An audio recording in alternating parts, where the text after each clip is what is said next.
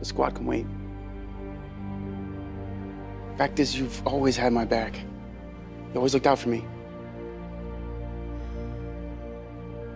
Way too soon to break up this great team.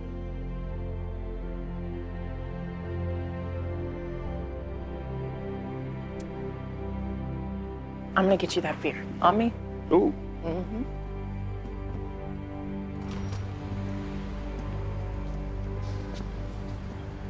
Hey. Jacobs, you waiting for me? Hi, Chief. Yeah, I need to talk to you about something pretty urgent. Okay. I need to talk to you about something really dangerous that happened last shift. Violet didn't restock the jump bag, and we almost lost a patient because of it.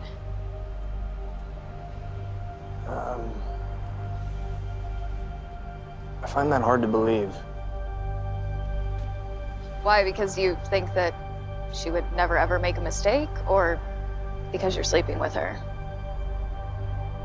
What? Yeah, I overheard her talking about it. Then I happened to see her phone, and wow, you two text each other constantly. Some of it very personal. It's none of your business. What are you really doing here, Jacobs? Well, the way I see it, you have two options. You can transfer Violet to another house and give me the spot at 51, or I can file a report with witness statement saying Violet's negligence almost killed someone and she gets fired. And if you try to step in and defend her to the brass, it's pretty easy for me to mention you're not exactly impartial.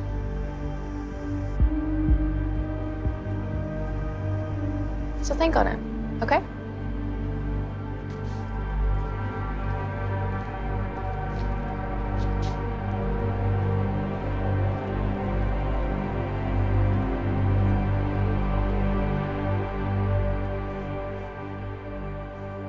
Dessert station.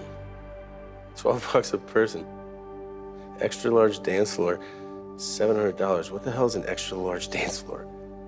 That's... Damn, these package fees are really adding up. Maybe we could do without the premium liquor upgrade. The way our crew drinks, the venue will lose money on that one, trust me.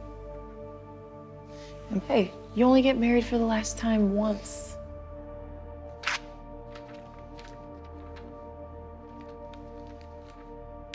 I thought we did a nice job handling, our first professional disagreement. No major drama. Of course you do. You got your way. It happens a lot.